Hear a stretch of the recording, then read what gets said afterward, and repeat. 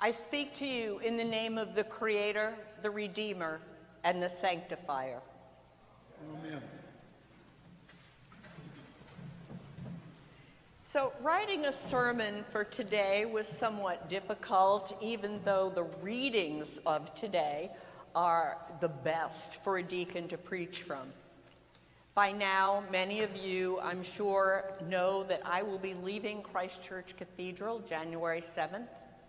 I'm moving to Arlington, Mass. To be near my family. And as I said to you in the letter I sent, deacons are meant to be a part of a congregation for 3 years, extended to 6, but then move on. During that time, we work to bring the needs of the world to the church and the church to the world. And I believe we've begun some really important work together, both in worshiping God and in outreach to the broader life in Springfield. The drop-in center is thriving and it gets busier each week.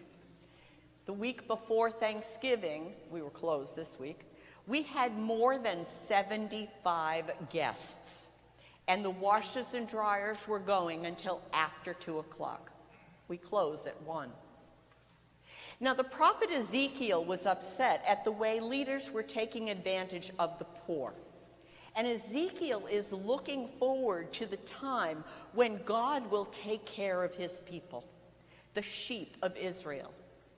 Ezekiel tells us that God promised to rescue them from all places, gather them, feed them on rich pasture. I myself will be the shepherd of my sheep, says the Lord God. I will seek the lost, bind up the injured, strengthen the weak, but the fat and strong I will destroy. I will feed them with justice. I will set up over them one shepherd, my servant David, and he shall feed them and be their shepherd. And then Matthew's gospel, some 6 centuries later, King David, long deceased, Jesus has come as that new shepherd. And remember who Jesus chose as his disciples. He didn't choose the wealthy and the educated. He chose common, flawed, ordinary people. Now, over the past few weeks, we have heard several of the parables Jesus uses to teach those flawed people how to live into God's kingdom. Jesus is nearing the end of his earthly ministry. Today is the end of our church year, Christ the King. And we hear a summary of Jesus' teaching in the 25th chapter of Matthew. This is the final story in Matthew before the Last Supper, crucifixion, and resurrection. In Matthew, in these verses, I hear one of my favorite verses from the Old Testament, and it comes from Micah. Do justice, love mercy, and walk humbly with your God. Today's gospel could not be any clearer in the direction of how we are to live our lives as if we call ourselves followers of Jesus Christ. We hear an urgency in today's gospel, and it's the only gospel version where Jesus is talking about the final judgment. It's not in any other gospel. Also, nowhere else in the Bible is something said 4 times in 10 verses. It's how we live our lives, and that's what we'll be judged on.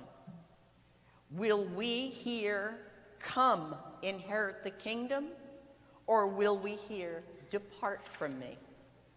Now, we all do some good things, and we all fail at times. With Jesus, there's no middle of the road. There are sheep and there are goats. just as there were wise and foolish bridesmaids and trustworthy and untrustworthy servants. We are accountable for our own actions. As I often do, I like to do this, I take you back to the questions that we responded to in our baptismal covenant every time we renew that baptismal covenant. Do we follow the apostles' teaching and fellowship? Do we resist evil and sincerely repent when we have gone astray? Do we proclaim by word and example the good news of Christ? Do we take the best care of the earth as we possibly can? Do we seek and serve Christ in all people?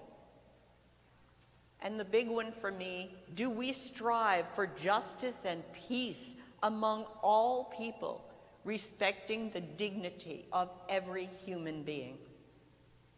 These pesky questions are the ones we need to hear and respond to. Those are the demands I hear in today's gospel. Matthew goes back to the basics. Give food to the hungry, give water to the thirsty, welcome the stranger, clothe the naked, care for the sick, and visit those in prison. In God's dream of this world, people are kind, compassionate, and care for each other. There is no war.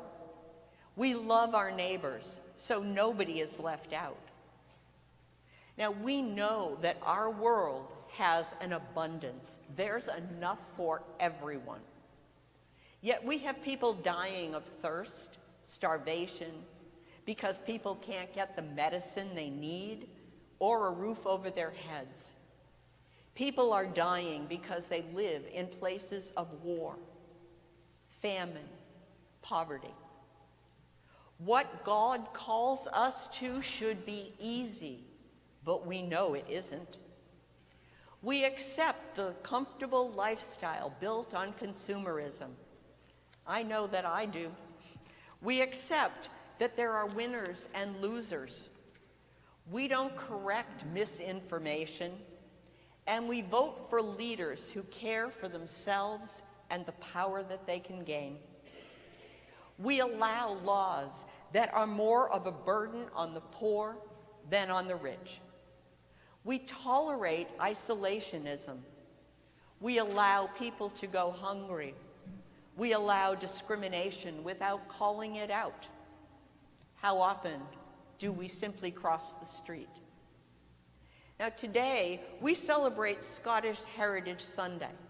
And without Samuel Seabury and the Scottish bishops, we would not be the Episcopal Church here, but would still owe an allegiance to the King of England. So we owe a great debt to Samuel Seabury. At the same time, we must recognize that Samuel Seabury was a slave owner, which then was the structural system and an accepted business practice. Today, we know better. We can no longer be complicit with those structural systems that allow people to be in situations where there is no way out. What we say, we're a Christian nation, and we ask, what would Jesus do? And yet, if we don't care for the needy, we are not doing what Jesus would do. The mission of the church needs to be outward, the focus outward, compassion for those around us. In everything we do, in every song we sing, in every prayer we pray, when we're developing the budget, the programming, how are we following our baptismal covenant? How are we caring for the least of these? In Paul's letter to the Ephesians, we hear a profound call to live our lives in Christ. Paul's words, I pray that the God of our Lord Jesus Christ, the Father of glory, may give you a spirit of wisdom and revelation as you come to know him, so that with the eyes of your heart enlightened, you may know what is the hope to which he has called you. In response to that prayer, Henry Nouwen says, this prayer makes clear that the spiritual life is guided by the same Spirit who guided Jesus Christ. The Spirit is the breath of Christ in us, the divine power of Christ active in us, the mysterious source of new vitality by which we are made aware that it is not we who live, but Christ who lives in us. It is not enough to try to imitate Christ. It is not enough to remind others of Jesus. It is not even enough to be inspired by the words and actions of Jesus. No, the spiritual life presents us with a far more radical demand: to be living Christ here and now, in this time and in this part of history. Saint Teresa of Avila, the 16th century Spanish nun, said, Christ has no body now on earth but yours, no hands but yours, no feet but yours. Yours are the same eyes through which Christ's compassion is to look out into the world. Yours are the feet with which Christ is to go about doing good. Yours are the hands with which Christ is to bless all people now. At the end of time, we will be asked how we responded to those around us. What were the tangible ways we can say that we gave food to the hungry, water to the thirsty, welcomed the stranger, clothed the naked, cared for the sick, and visited those in prison? Amen. Amen.